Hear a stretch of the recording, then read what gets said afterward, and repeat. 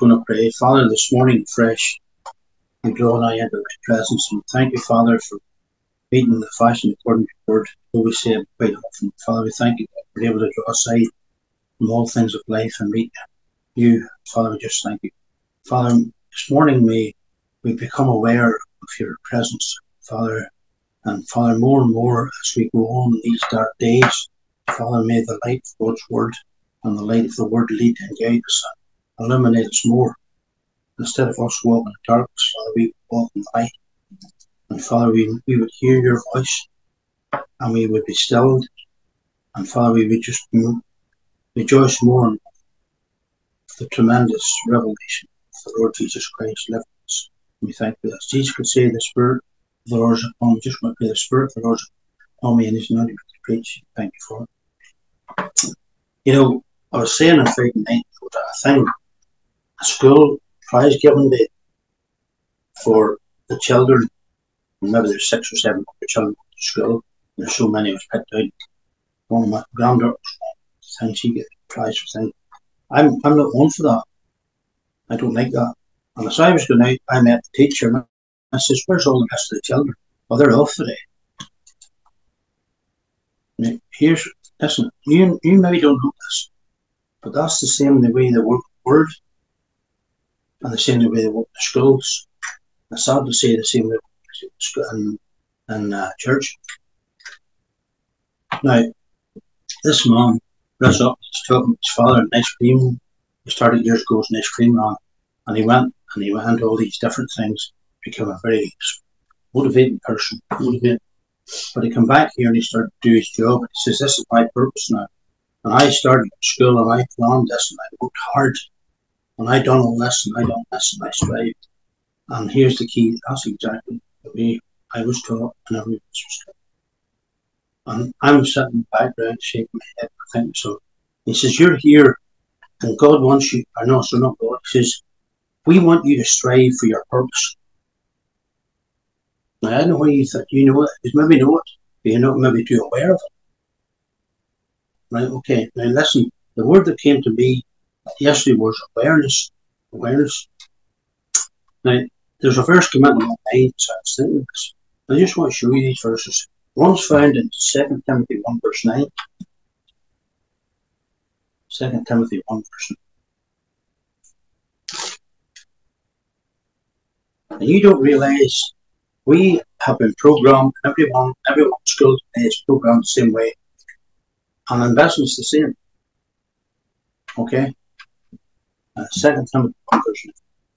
"Who saved us and called us for the holy calling, not according to our works, but according to his own purpose." Now, years ago I read that verse saying, and I found for the first time in my life, God has a purpose for me. And it's his own purpose. It's not what I want. See, I wish every one of us would drop into your spirit. According to his own purpose. Not your purpose. Not what everybody else is telling you to do, or trying to put you and pushing you into. According to his own purpose. And grace, which was given us before the foundation of the world. Now, tell me this. If you know there's a purpose for you in life, and God's purpose, God has his own purpose for you, how are you gonna juggle all the things that's in your life to make that happen? Okay? Now, as I was sitting thinking this, the verse came to my mind. And we know all things work. We know all things work for our good. Okay, Romans 8.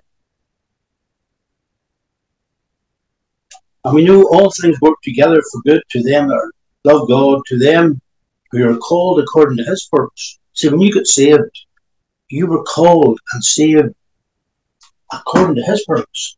You have been called for his purpose. And everybody else has been trying to program you for their purpose. Or telling you, the job you've got, that's your purpose. Am I right? If everybody be honest, That's exactly. So you know why I started to work. And my idea was, I'm going to work and I'm going to get money. Right? But that's the way the world's programmed. It's a totally different thing here. If you be honest about things, it's totally different. You know what's this wee bit? If you go to Psalm 57, here's the psalmist David had grasped how to get God's purpose to work in his life. And I'm going to read this out of New Living Translation, Psalm 57. And we hear what I'm going to say here. The program that you've been, I have been on, it will never produce that purpose. Okay? But here's the problem. That's the way the world operates, by motivating and inspiration. And everybody loves it. That's all this is love it. I get an ice cream on, and then I get this for, and then I get this, and then I get these people, and some of the school girls as well. Oh, that's good. And that's the way we're programmed in the world, the spirit of the word. Psalm 57. Have mercy on me, O God. Have mercy. I look to you for protection. I will hide beneath the shadow of your wings until the danger passes by. I cry out to God Most High, to God who fills his purpose for me. I seen that verse 2. Can I ask you a question? Who's going to fulfill your purpose? I'm sad to say I give you the answer. Who's going to fulfill your purpose? Most of us will never be able to go there. Because you've got a mindset of how to make things work in the nature and in the world, and how the world system works. Most of us will never get it. Because there's other people out there, and they will motivate you and take you off and do things. And really, at the end of the day, whatever way we are, we're programmed people, and we seem to want to see success.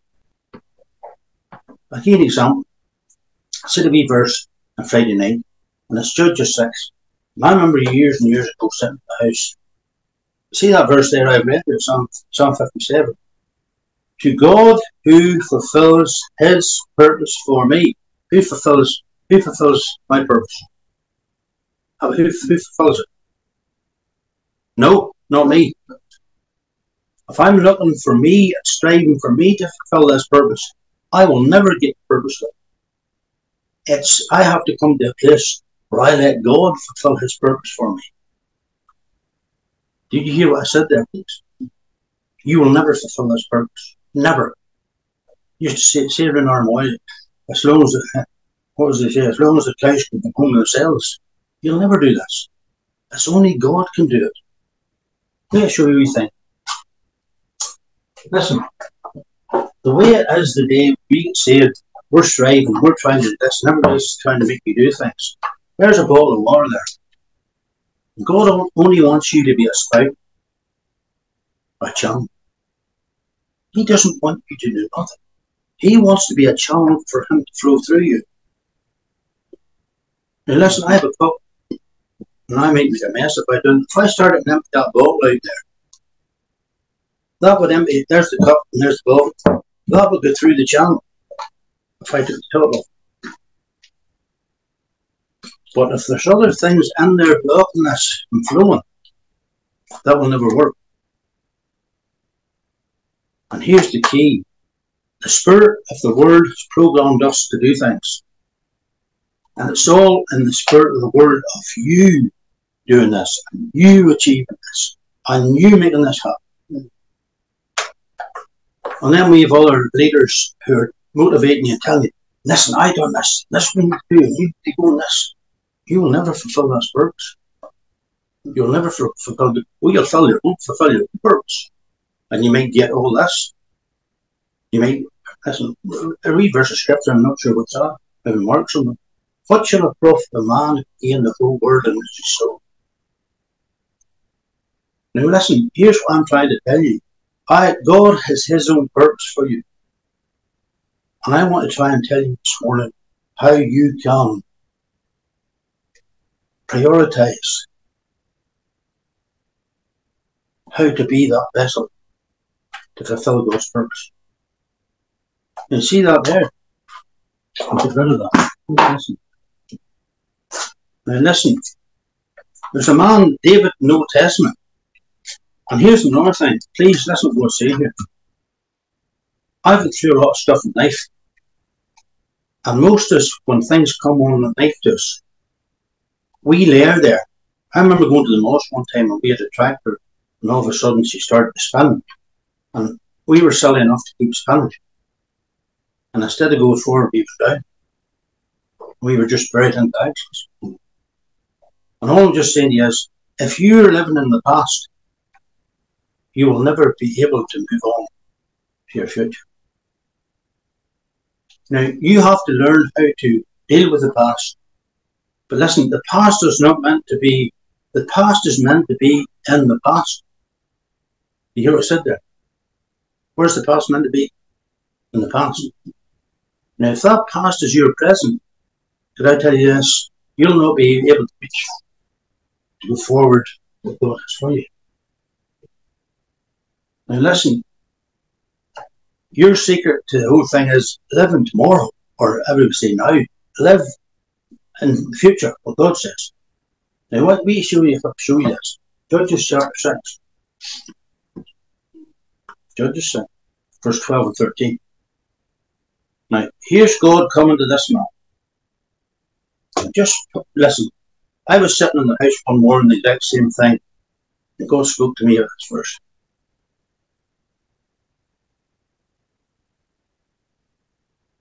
And I was in my problems. And I was in the past. And I did not see the future. You hear what I said there? Judges 6. Right, no, sorry, Judges 6, man, Joshua.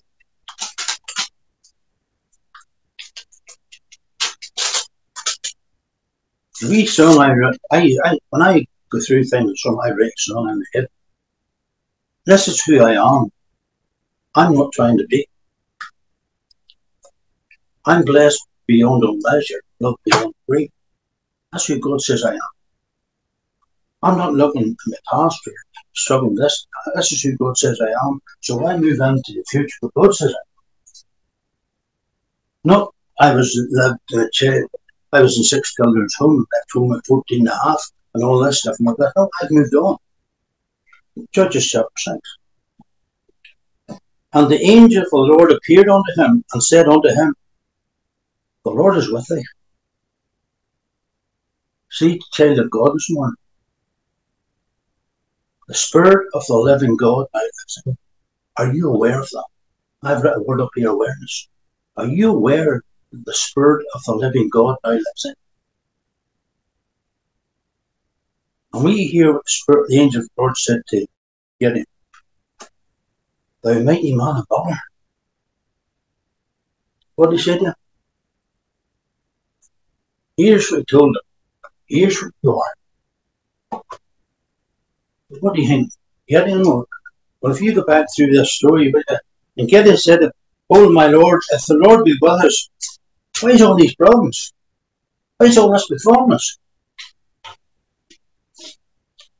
And where be all his miracles, which our fathers told us of sin? So if you read the story, Gideon shut himself away, and he shut, if you read verse 1, the children of Israel the evil sight of the Lord, and the Lord delivered them into the hand of the Midianites. And Midian, and the hand of the Midianites prevailed against Israel. And this is where God comes along, and Gideon was in the middle of living in this mess. God, the God of heaven is not here anymore. We did all this stuff. He's living, and he goes and he starts to do things himself. And he builds things and all that stuff, and then the angel of the Lord comes to him. Gideon, the Lord is with thee. Now listen, I want to tell you one wee thing. Unless you are aware of the Spirit of the living God lives in you, you will never live in the revelation of the presence of God. The Lord is with thee, thou mighty man of God. Now that's what God's seen Gideon. God wasn't looking in Gideon of him lament and standing looking around the wine press. Gideon, you're a mighty man of honor. I'm with you. Right? And Gideon said unto him, but look at all this stuff. So where was Gideon living? Now listen, what I'm trying to say to you is, see, when the Lord come to me and said, see him, that's where I was living. And I was looking around at all the problems. And I was looking around at all this stuff. I know what the Lord says to me, well, that's not you. This is you here. And I want to tell you that, you had to get a revelation. God has his own purpose for you. God has his own purpose. And everybody else, including your own mindset, will try and work out this purpose. But listen, that's how God sees every one of us. We are mighty men and women of valor. You know why? The Lord's with us. You know, it's here. I learned a wee phrase years ago. 1 plus the Lord is a majority. 1 plus the Lord is a majority. And you know, it's here. I don't want to stay there. I want to try and move on here. But listen, I'm going to say to you is, unless you're aware of the Spirit of God in you, some people will come along, even at an alpha course, and ask and pray for you to receive the Spirit. I do not need to receive the Spirit of God. The Spirit of God is living in me. And if you're asking for a Spirit to come in where the Spirit of God is, what Spirit is that? It's the Spirit of the world. Please. And the verse to use is Luke 13. How much more shall our Heavenly Father give the Holy Spirit to those that ask him? Listen, the night you get saved now, God comes to live inside you. Right, Luke 13, verse 11. And I'm not criticising. Right, wait a few minutes, if I can find it. There's maybe 11, 13. You see, somewhere in there. What's this? I can't see the verse. What do you? Right. Luke 11, verse 13.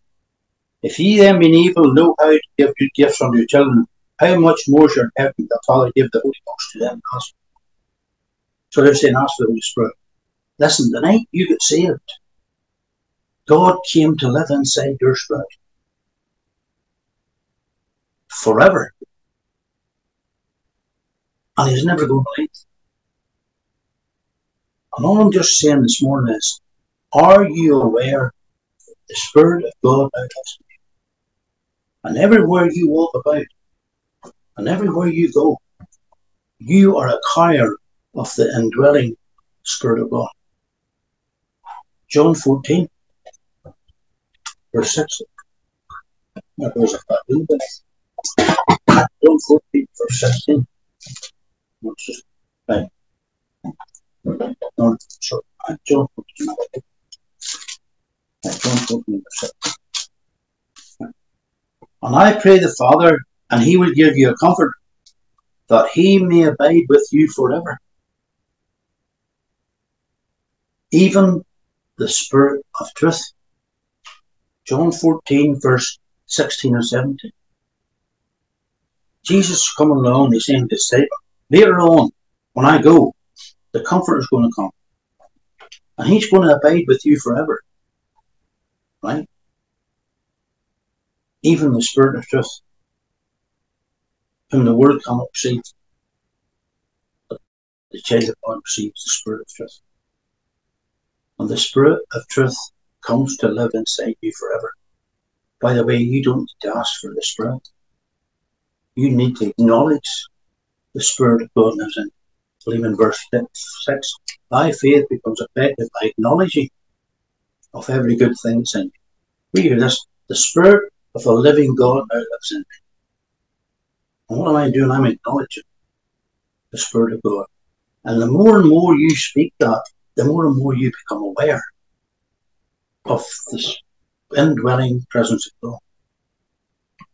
Now what's this? Dear, dear.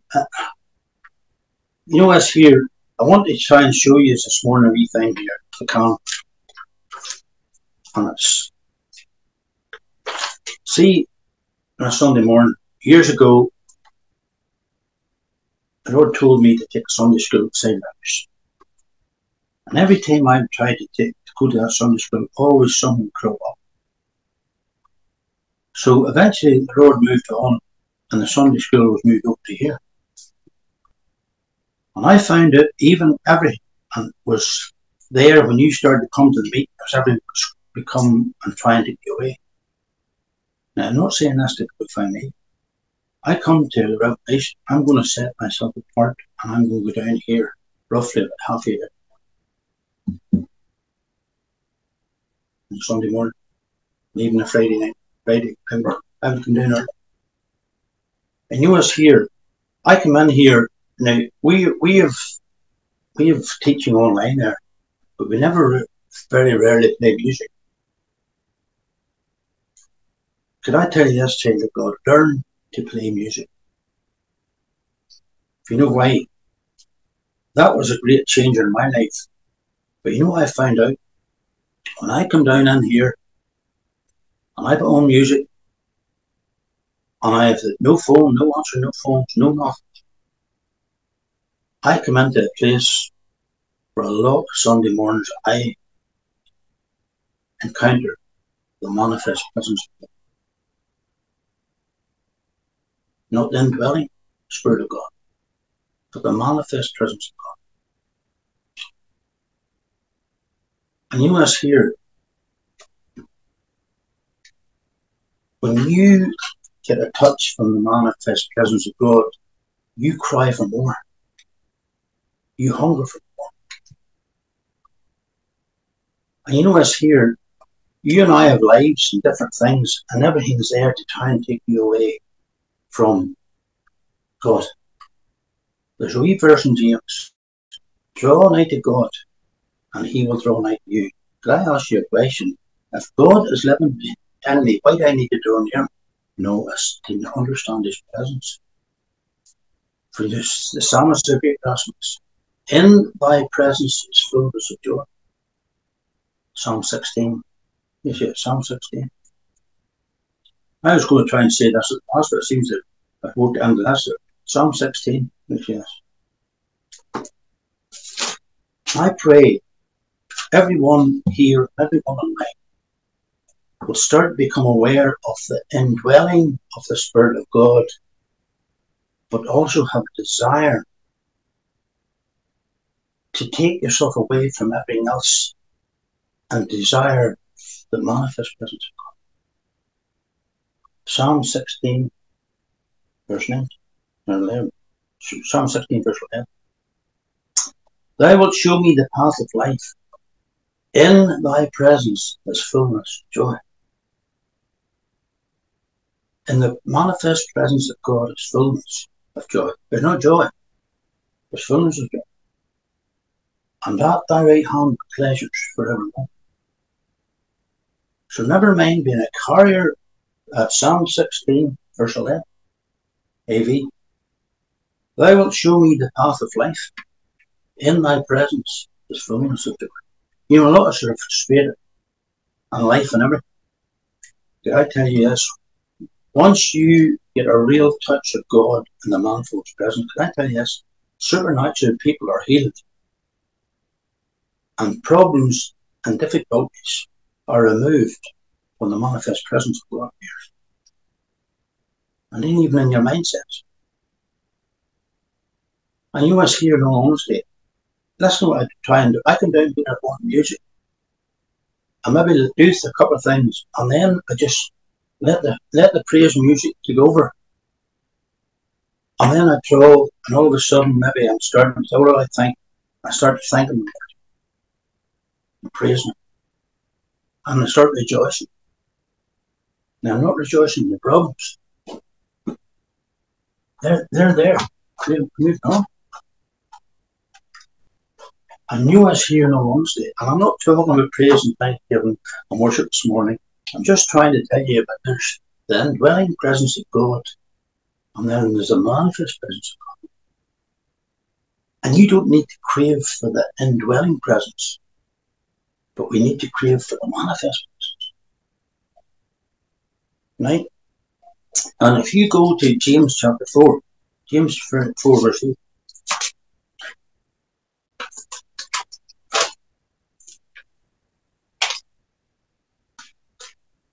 James 4 verse 8, different verse. You know, most of us, unless we learn to realise that everything's found in God, and I need to go to God and see what He says. And in that stillness, and in that peace, there's a tranquility there for your soul that I can't explain. James chapter 4, verse 8. Draw nigh to God, and He will draw nigh.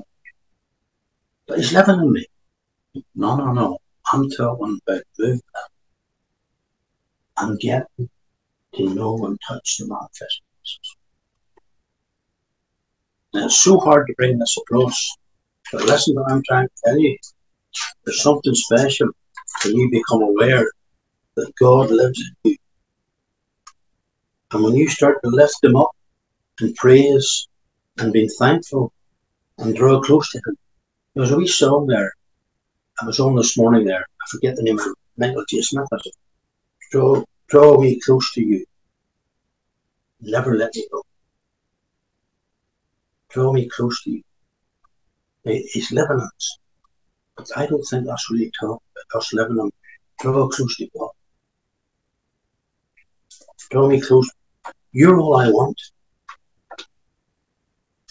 You're all I need. Let me know you're here.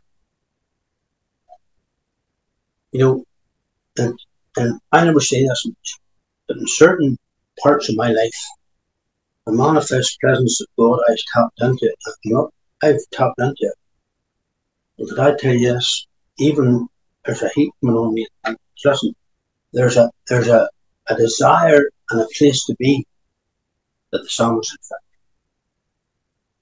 found. In my presence is fullness of joy, and at thy right hand are pleasures forevermore. And see the psalmist David grasps things that very few of us. But you know this here, there's another awareness here, and just when I'm here, I'm just going to know the awareness. One's the awareness that God's living in. And then there's the awareness of the stillness and presence and the manifest presence of God. But then this is another awareness I want to show you. How are you going to fulfill God's purpose for yourself? Are you aware of who you are? I've showed you the answer to start with. Do you know how to bring it about, or how it comes about? See, there's other people there, and they're going to stir you up by motivating you, inspiring you, to get you out to serve with your gift. And by the way, God doesn't want you to serve. God wants to sanctification work done in your soul before you step out and serve. And if you don't get that, you will just go out and do things in your own strength, and you will lead other people. And listen, you will move like the world. You will move in that atmosphere of motivation and inspiration. And then when other ones don't come on this, like I asked them, teacher, say, where's the rest of the school? Oh, they get a day off. So it's only the ones who received the prize who achieved. So what about the not achievers? I went into school the wee year, and the wee boy this year he's walking home, and the rain was on. He says, Granddad, you know I'm walking home this year. So off he went marching in the rain. From now on, I say, you haven't put that. But listen, Granddad, you know I'm walking home. He went, no, I can't show you. And after the wee girl, and this other girl was standing beside him. Her girl was second, she gets big cups and all and stuff. And they say, that was a great thing down below. I says, I just don't agree with that. What do you mean? I says, tell me this, what about the rest of the school? But you must motivate the other ones. I says, but what about the rest of the school? What about the non-achievers? See, that's where we are today. We want the achievers to work for us, to be the leaders, to inspire everybody else in church. And that's what the church has done. And we've just moved into the world system and the world's ways. But what's this? How do I become aware of how to get God's own purpose to work for me? Right? Hopefully nobody's fell out with me. But here's the key. I feel empathy for those who don't achieve the way the world wants. Now, I don't feel sympathy. What's the difference between sympathy and empathy? Sympathy means you feel for them. Empathy means you feel for them, you want to do something about it, and you want to move in and help them. See, if I was one of them boys, I'd be one of them boys would have the day off from it. Now I know what you think of me, but listen to this here. God's plan's totally different. Now listen, for to go back to this, you have to go back to the cross. And you need to go to Galatians chapter 6. A man rang me this week, and next thing he was talking about this part of this Galatians 6. And see, on the cross, Christ died for our sins. But on the cross also, and I can only apply this to me, Willie Spratt died with Christ on the cross. Galatians 6 verse 14. But God forbid that I should glory save in the cross of our Lord Jesus Christ, by whom the world is crucified unto me, and I unto the world. So I was co-crucified with Christ on the cross. I've never, ever heard anybody tell me that. Next verse. For in Christ Jesus neither circumcision of your end nor uncertain by new creation. Now I became a brand new creation. What happened in my past? My past gone. I remember talking to somebody who has a past, and it's not very good, and everybody's going to throw up to you. God's not good. You're a brand new creation. But listen, that verse there, and you need to understand this. If you go to Galatians 2 verse 20, Paul identified himself as dying with Christ on the cross. Right? In Galatians 2 verse 20, I am crucified with Christ. On the cross I was crucified with Christ. Nevertheless I live, yet not I, but Christ lives in me. Remember I told you, God now lives in you. We here before to go there. God wants to work in you. God lives in you, but he wants to work in you. And he's the one that's going to bring the purpose about. Now he can't work in you unless you have yielded it. Your will living. But Paul was a yielded vessel. I am crucified with Christ, nevertheless I live, yet not I, Christ lives in me. And the life I now live in the flesh, I live by the faith of the Son of God. So he identified himself. I died with Christ on the cross. I don't live anymore. Christ lives in me. And see, from now on, I live by the faith of the Son of God. That's what Romans 6. If you go to 6, and if you have different, maybe you struggle with a different version, you want to read the AP or vice versa, go you to Romans chapter 6, and I'm going to read it Passion Translation. Right? What's the time? Romans 6, very early. Yeah, Romans 6. I want you to become aware of your purpose. Sorry, God's own purpose for you, not your purpose. Romans chapter 6. Inside my heart, I feel the body of Christ is totally a wee bit deceived because they never found out God's purpose, him doing the purpose with by you yield. You've died with the cross. Now yield yourself as that blessing. And when you go into the waters of baptism, you're going in there identifying yourself. I died with Christ. I'm not alive anymore. I have no free will. This is the last you see. I'm going in here. I'm rising up on you with no free will. You ever sit there? With no free will. But people struggle.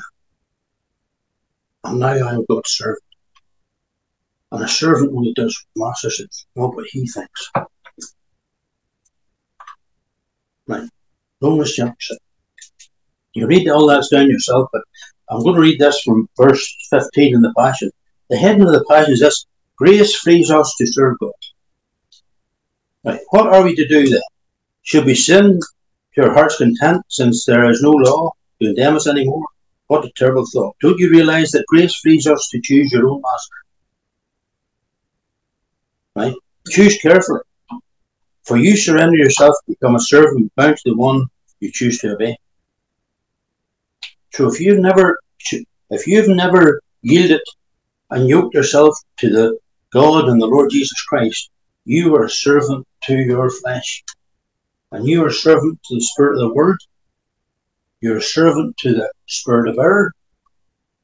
And you're a servant to the God of this world. So now watch this, you bet. I'll read again, don't you realize that grace frees you to choose your own master? But choose carefully. For you surrender yourself to become a servant bound to the one you choose to obey. If you choose to love sin, it will become your master. And it will own you. See, years ago, after I got saved, I went into the water baptism, and I went in, and I could not break the power of sin in my life, and my lusts and desires to do my own thing, and my own idol. I could not break.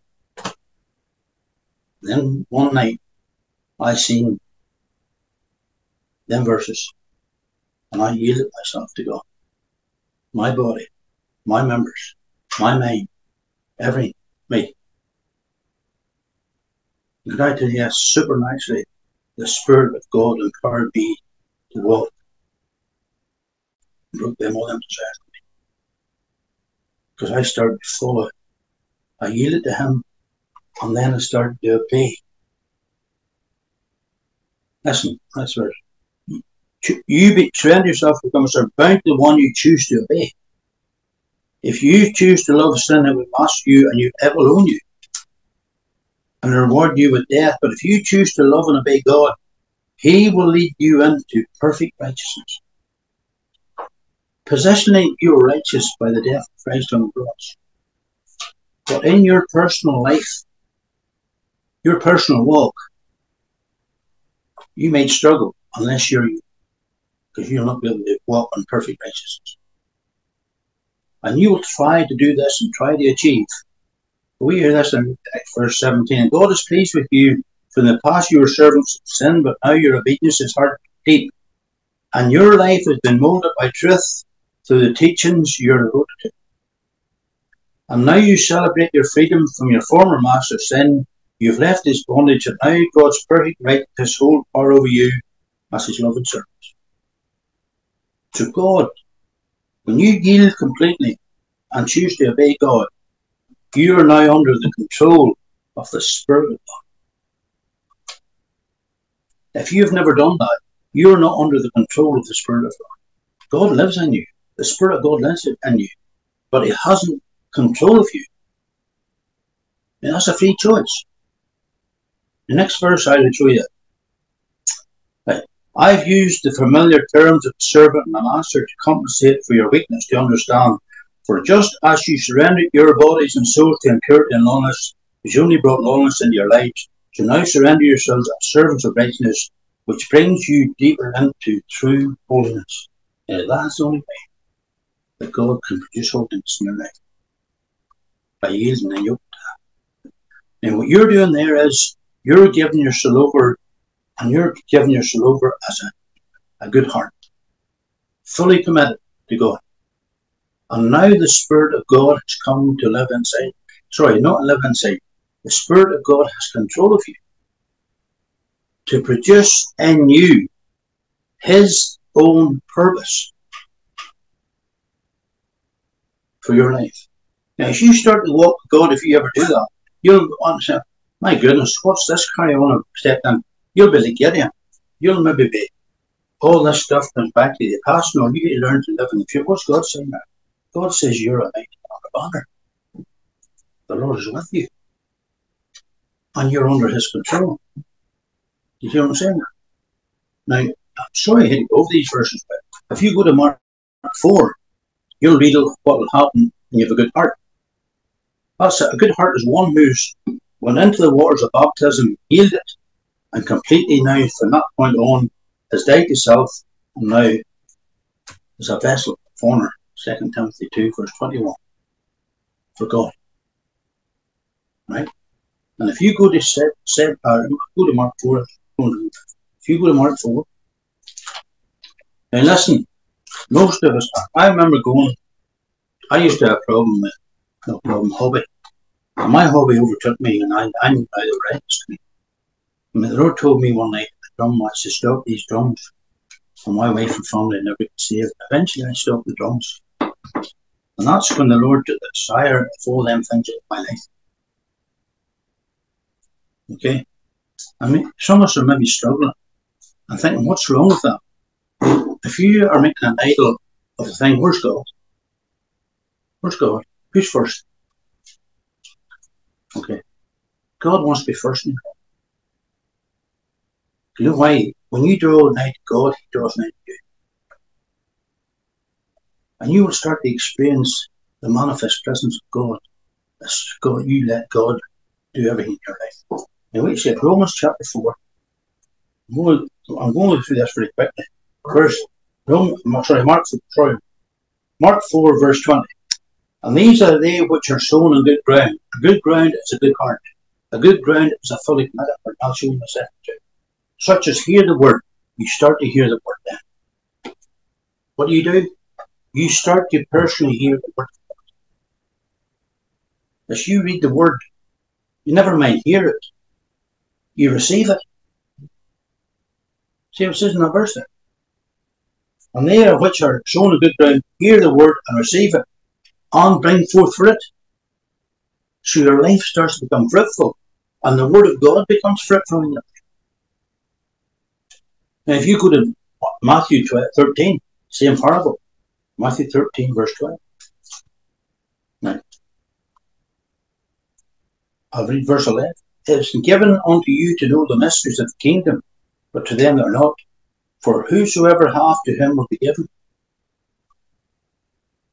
Now see a few examples right there. Now, God wants you to mature as you walk with this good heart. And God wants to lead your life by revealing the scriptures to you. Personally. Okay? Matthew 13, verse 12. If you ever found someone that is really a desire, look into these verses for yourself and see this for yourself. Matthew 13, verse 12. For whosoever has spiritual knowledge, to him more will be given. And he will even be furnished richly, so that he'll have abundance. But from him who is not, even what he has will be taken away. God wants to enrich your life with spiritual knowledge, coming directly from God because of the condition of your heart. Now, if you read Matthew 13, verse 23, but he who receives seed into the good ground is he that heareth the word and understands it. So you read the word, and Mark 4 says you receive it, and Matthew 13 says you hear the word and you understand the word. Why do you understand? Because of the condition of your heart. And you're yoked to the Spirit of God. And you're yielded to the Spirit of God. Right? And also bear fruit. Now if you go to Luke 8, verse 18, what do you hear I'm going to say? God wants to lead your life by the revealing of scriptures to you.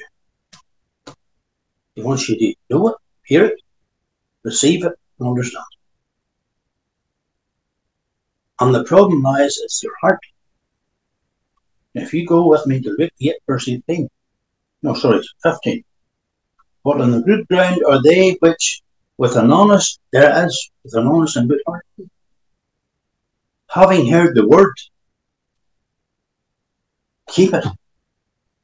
So he wants you to hear the word. He wants you to receive the word. He wants you to understand the word. And he wants you to keep the word. And then you bring forth fruit. Because you are yoked completely to God, under the Spirit of God, and your heart is obeying God. And now God's bringing forth fruit into your life. And you are going to be a vessel for his purpose. Right? If you go to 2 Chronicles 16:9, I read this often. 2 Chronicles 16, verse 9. You need to understand, somebody might be online, and this will be the very first time they'll hear this. Or maybe you've heard it, but you never applied it. I remember hearing a teacher going up one time, he says, sometimes you have to speak a thing maybe up to 16 times for somebody else. Here's it. 2 Chronicles 16, verse 9. I remember one night when I read this verse years and years ago, and I was totally, my mouth was open, my goodness. 2 Chronicles 16, verse 9. The eyes of the Lord search the whole earth in order to strengthen those whose hearts are full of him. The God of heaven, listen, the God of heaven lives inside. He lives inside every believer, the true believer. But he's searching the whole earth to strengthen those whose hearts who are fully committed.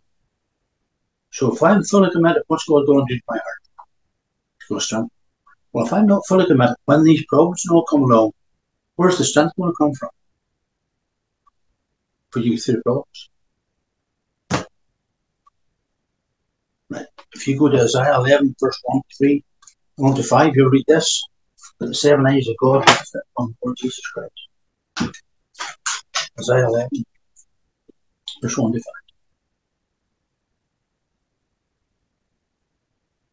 5. And you can read yourself there. And what this Spirit of the Lord, Spirit of wisdom, understanding, Spirit of counsel, might, Spirit of knowledge, the Spirit of theory.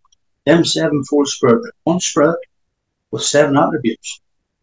Spirit of the Lord, Spirit of wisdom, Spirit of understanding, Spirit of counsel, Spirit of might, Spirit of knowledge, fear of the Lord. Now that's going to come upon you. And without good heart, you read the word, and the Lord will give you wisdom. The Lord will give you understanding. The Lord will give you counsel. What will that do? It'll firstly make you a quick understanding in the fear of the Lord. And listen, I never knew any of this stuff. And all I'm just saying to you is I yielded to God and I started to obey him. And all of a sudden, the word of God came alive. That's for everyone. God wants to lead you. And everybody else will try and tell you different ways. And I tell you this, you will never fulfill your own purpose that God has for you. You listen to the Spirit of God and you let the Spirit lead you. And oh dear. Right. I'm saying oh dear, time's going right. What's this? If you go through that, you become aware. Right? What is this? You'll become aware then. If you start to walk and follow what God's showing you, you'll become aware of things that God starts to show you in your life. Well, listen, for the sake of time, if you read the next parable, which is the parable of the lighted candle, then the Lord, with discernment of wisdom, he will tell you, take heed to what you hear. Mark 4, verse 24. Mark 4, verse 24. I want to get to the stage where God's fulfilling the purpose for you. Now, I haven't maybe that long to go. Mark 4, verse 24. Take heed to what you hear. So when God starts to show you, and maybe you're allowing other people an input into your life and other teachings. Well, you need to take and test the spirits. The Spirit of God, take heed to what the Lord is showing you. Take heed to what the Lord showed you. Take heed to the revelation. Watch it. The closer you listen, the more understanding you will get. That's what it says in the 11th translation. Pay close attention to what you hear. The closer you listen, the more understanding you will get. And it says this here, and you will even receive more. So it's up to you what you do with the scriptures the Lord starts to reveal to you. And the more you pay attention, God's starting to do a work in you. He lives in you, but He's starting to do a work in you.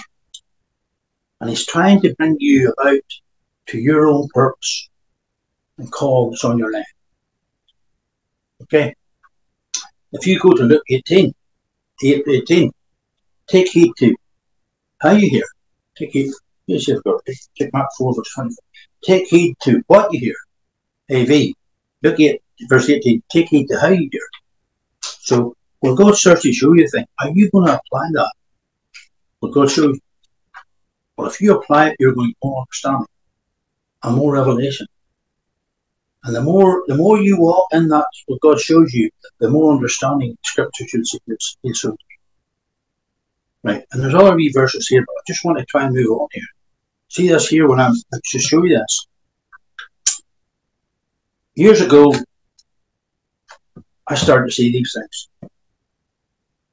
And I says to myself, how am I ever going to do this? How am I ever going to do that? And the Lord showed me a verse in Mark 1, verse 17.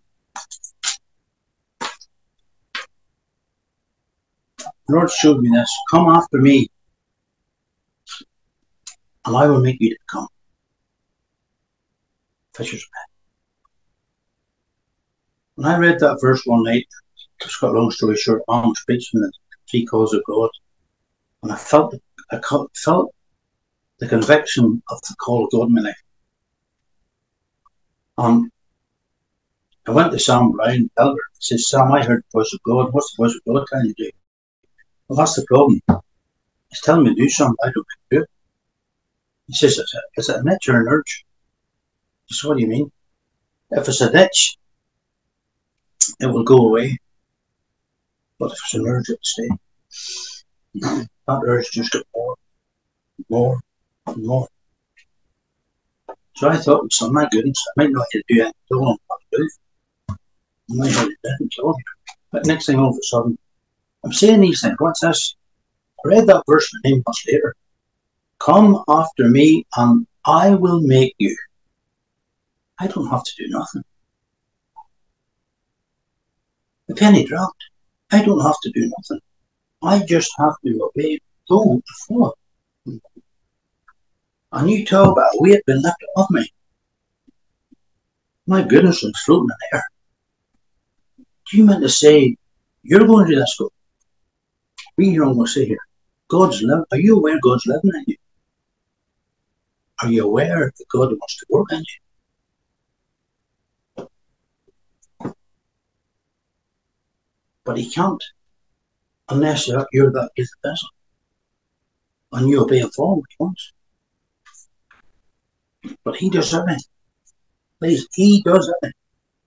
He supplies, He brings everything back. You don't have to do nothing.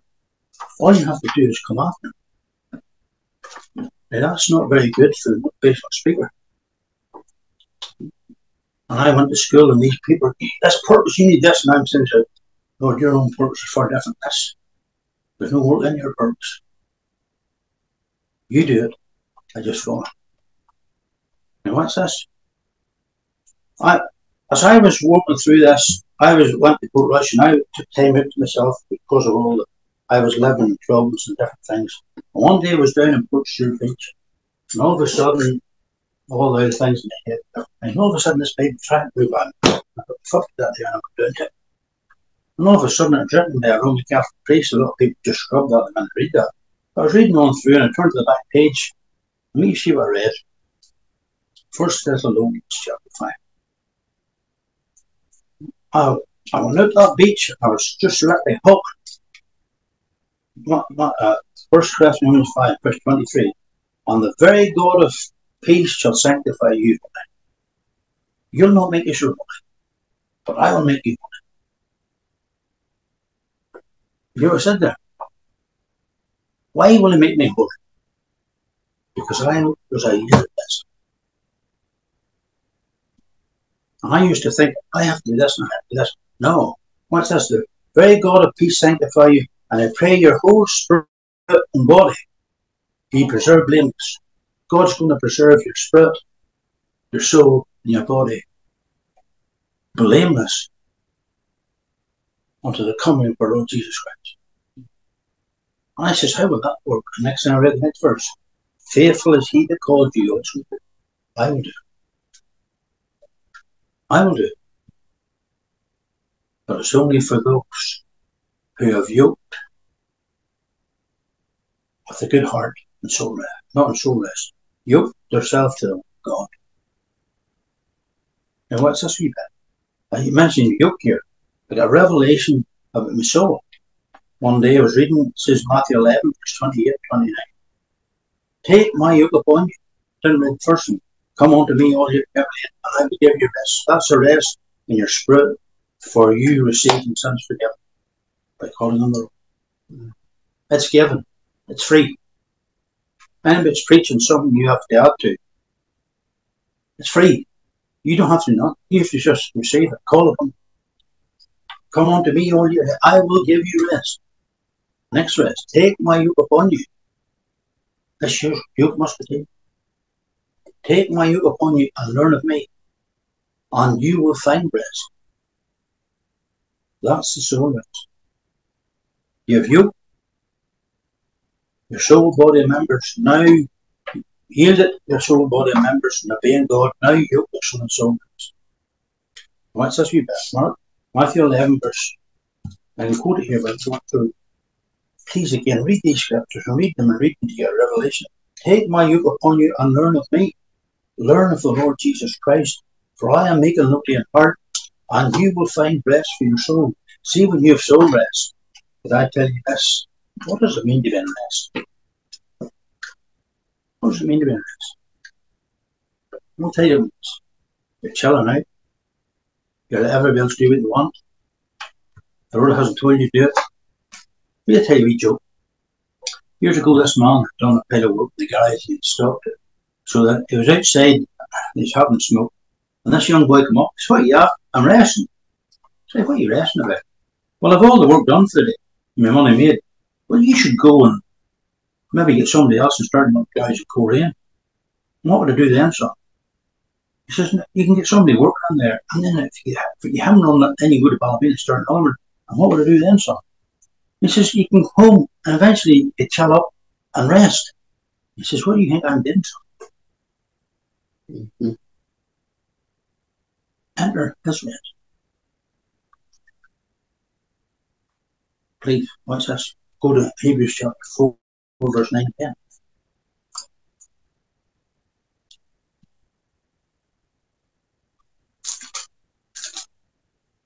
There remaineth a rest for the people of God, for he that has entered his rest, he's also ceased from his own works. If you haven't ceased from doing your own thing, you have never entered his rest. You're doing your own thing, or you're trying to make this happen, you're trying to do that. God's rest is a place where you just chill out and you listen to the voice of the Lord. Now go try in the next 5-10 minutes bring you across how God's going to make your purpose about it. Because you're a yielded vessel, God lives in you. Now God is starting to work in you. I want to show you verses where God starts to work in you. Okay? Go with me to Philippians 2, verse 13. Now he's only working in those that are yielded and yoked. Please. But he wants to work in us. And there's other people out here, they're operating and they're motivated and they're trying to do things and get you like the world to do all this other stuff. But they really done this, they've taken you out of rest. And most people will burn out. And then when circumstances come along, then they give up. That was never meant to be. Right, go to Philippians chapter 2:13. AV. For it is God that which worketh in you, both to will and to do. For it is God. Listen, God lives in you. But God wants to work in you. For it is God that worketh in you. Has God ever started to work in you? When you're yielded and you're obeying His voice and you're yoked, then God can do the work in you. It is God that worketh in you to will and to do of His good pleasure. And could I tell you this? There's no work in this. It's yielding and yoking and good. So what about the will of God? What God says there, for it's God that worketh in you to both to will and to do. So you're doing His. Listen, you can't understand. Nobody ever showed me this. I was doing all this work and I was trying this, and finally I got to the conclusion, well, I can't do this. And the Lord says, I can do it. Have you got to that stage yet? Have you got to the stage where you're burnt out, trying all this, trying what everybody else says? Well, you're maybe in a better place than most people. Right? What's this? Hebrews chapter 13. God has a purpose for you. God wants to bring that purpose about. Hebrews chapter 13, verse 20. Now the God of peace that brought again from the dead our Lord Jesus Christ, that great shepherd of sheep, through the blood of the everlasting covenant, make you perfect in every good work. That's the work God's going to do. He's going to make you perfect in every good work to do as well. He's going to do it. Right? Working in you that which is well pleasing to us. It may not be pleasing to you, but there's a great work going to be done. And all He's looking for is a vessel to flow through, yielded and yoked. And can I tell you this? You will finish if you keep going on and following, you will finish the call of God your life. And you'll receive the prize in the coming day. But what's this you got here? If I can just show you this, just to show without a shadow of doubt, God's working in you. God wants to work in you, and God is working in you. Make you perfect in every good work to do His will. Working in you that which is well pleasing in His sight, through Jesus Christ, to whom we glory forever. How does He work through you? Okay, now, Colossians chapter 1, verse 20. Well, you need to be yoked, and the sevenfold Spirit, and all you doing is following and listening to the Bible says. Right. And there's something inside us.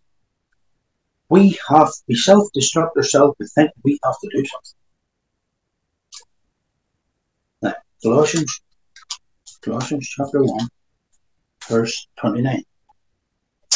I'm going to read verse 28. Whom we preach, warning every man, teaching every man in all wisdom, that we may present every man perfect in Christ. Whereunto I labour, striving. So Paul was striving and labouring. Okay, according to his will. He was striving and he was working, but it wasn't him. It was the God of heaven and he was doing the work. What's this? According to his working, which worketh in me mightily. And see, when God starts to get you and He starts to flow through you, He will stretch you. And He will stretch you. And can I tell you this? You'll be doing all this other stuff, but it won't be you be doing it. And everybody's saying, you must study this. No, the Lord's doing it. But He wants to stretch you and stretch you more. Please, I want to show you one more verse for one myself. Let me show you this stuff. Now, listen, let me see if I can find this. Just a rough down. Just going to try and put it right. Philippians 2:13, Hebrews, right? Okay, then. Colossians 1:29, 1 Corinthians 15:10. See, when we see the Gideon there, we see the angel of the Lord comes to Gideon. The Lord is with thee, thou mighty man of valor. He did not see himself, but God seen him. For he seen all his problems, and all the nation of Israel problems. God seen the man to bring the nation of Israel out of the problems. And see the gift God wants you. God wants to empower you that you have empathy to help the rest of the body of Christ. A lot of people have sympathy, but they haven't empathy. What's this now? 1 Corinthians chapter 15, verse 10. By the grace of God I am what I am, and his grace which was bestowed upon me was not in vain. For I laboured more abundantly than they all, yet not I, but the grace of God in me. God by his grace will work in you. And can I tell you this? People will see this gift of grace working. Please, for they see it in God. And I just want to show you, and I'm going to finish here. That's what I'm going to say here. It's not myself. That's the Spirit of the Word. And the programs are inspired by your strength. But it's God working in us, producing this. Listen to these 4 words.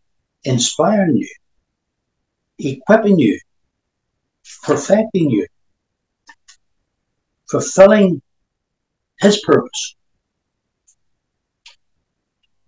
in you. I'm going to show you these verses. Psalm 138, verse 8.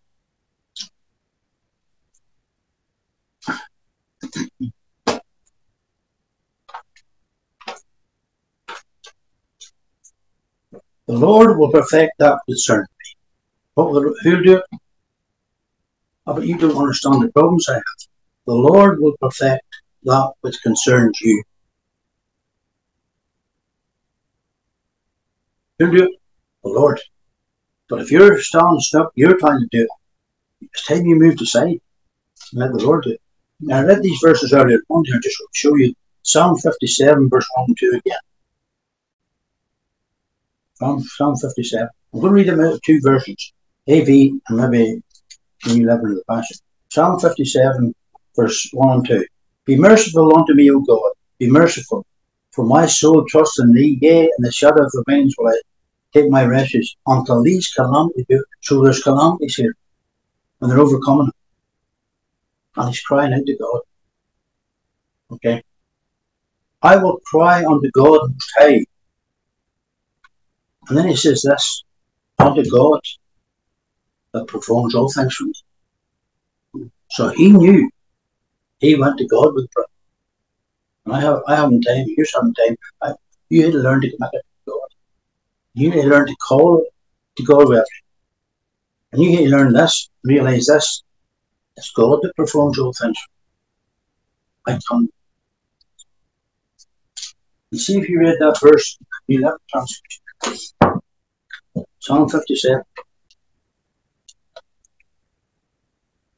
See, there's people today, and they're so weighed down with all their circumstances, problems, and life, and they have never been told that they learn to call God. Cry to God. Psalm 57. Have mercy on me, O God, you live, and have mercy. I look to you for protection. Who's you looking for protection? The Lord. I will hide beneath the shadow of your wings until the dangers. There's the secret. It's the Lord. Come to the secret. Next verse. I cry out to the God most high, to God who will fulfill his purposes for me. I read earlier on that. Who's going to fulfill his purpose? He's going to. And all I have to do is let him. I haven't time to forsake or something like this day. Go to Psalm 37. And you read from verse 1 to maybe 8. And you read this. Psalm 37. Very, very quick. I go with trust in yes. Psalmist had a revelation. Trust in the Lord. That's verse 2. Next verse. Delight thyself in the Lord, and he'll give you the desires of your heart. 3. Trust in the Lord. Commit thy way unto the Lord. Trust unto him, and he shall bring things. And the next verse says, and thy righteousness And he shall bring forth our righteousness. He'll bring forth your righteousness. When you learn to commit all that stuff, watch this wee bit. Right? Verse 7. Rest in the Lord and wait patient for him. Remember I told you the joke man standing. What am I doing? I'm taking things easy. I'm resting. It's time you get a revelation. If God's not telling you anything to do, just chill up and put your feet up. And wait for him to do. And when he moves, you move. A couple of things before this. First one, fret not thyself. Stop fretting and get into problems. And verse 8, 8, cease from anger. That will stop God's rebuke. And here's the key. It's learning to realize God wants to fulfill his purpose in the vessel of the one you let. Two things I'm going to say. Be aware of God's presence living in you. Be aware and draw nigh to God and separate yourself from things and sing and be happy and be joyful and chill out in the manifest presence of God. And be aware that God wants to fulfill his own purpose in you. Please, just want to pray. Father, we thank you for your word. We thank you for everyone here and everyone behind them. Father, we just pray that all the rest of the church who's striving to do things, Father, may their eyes be opened to realize that you want to do the work in them. Father, you live in them. But Father, we just pray that you do this work in us and each one of us. And we pray the blessing of God upon each and every one. And we take authority over principalities and powers and bind everything. And Father, we pray everyone will experience the manifest presence of God in these days that lie ahead. We thank you for it.